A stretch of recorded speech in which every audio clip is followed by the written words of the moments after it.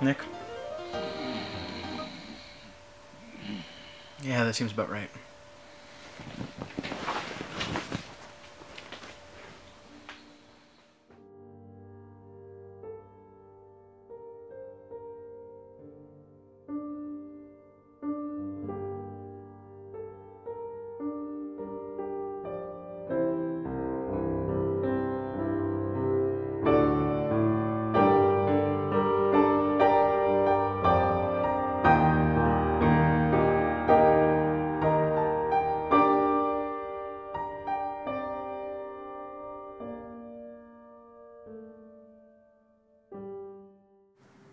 Hey man, what's going on?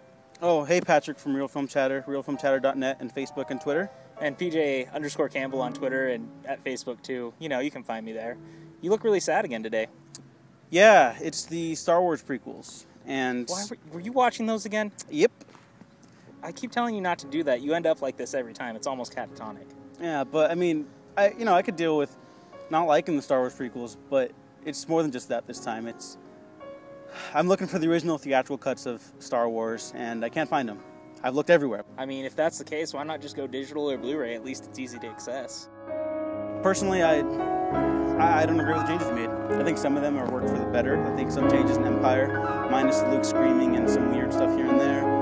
The open windows in Cloud City adds more atmosphere to it, and It definitely feels real. yeah, it makes it feel more open. I mean, for all the things that he did in the original trilogy, it's not nearly as bad as some of the stuff that happens in the prequels, especially Attack of the Clones. At least Revenge of the Sith makes up for it. I mean, that last prequel, whether you really like it or not, is at least something that adds to the overall story of the series.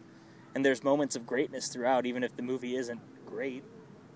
I mean, come on, the space battles, the lightsaber battles, Ewan McGregor, he's amazing in it. I would say he rivals Alec Guinness almost throughout. It's incredible the things that Lucas was able to do, given, he's Lucas, but it helped that Spielberg came along and did help him with the movie. Most people may not realize that, but there's a real air of darkness and sadness throughout the movie too, and I think it's maybe the most emotional of the entire series for that reason.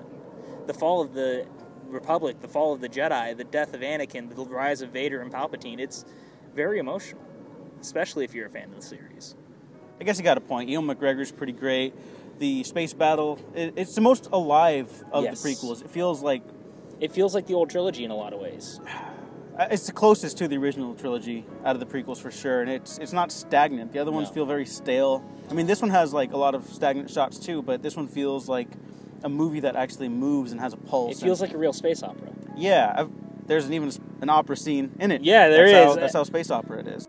It really ties everything together, and it makes the entire series, as haphazard as it seems in those first three movies, it actually works. It makes them fun to watch and gives them a reason to be.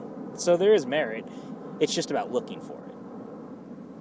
Thanks, Patrick. I really needed that. After Attack of the Clones, that was rough. I hear you, man. You know how I feel about that movie, but that's why we're here. That's why we talk about these. And really, Revenge of the Sith does get a lot of harsh criticism that it doesn't necessarily need. So I'm glad we had this talk, and we're just a few days away now, man. Think about it.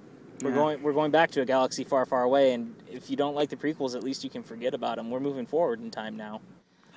Thanks, Patrick. No problem, man. I'll see you later. May the Force be with you. May the Force be with you.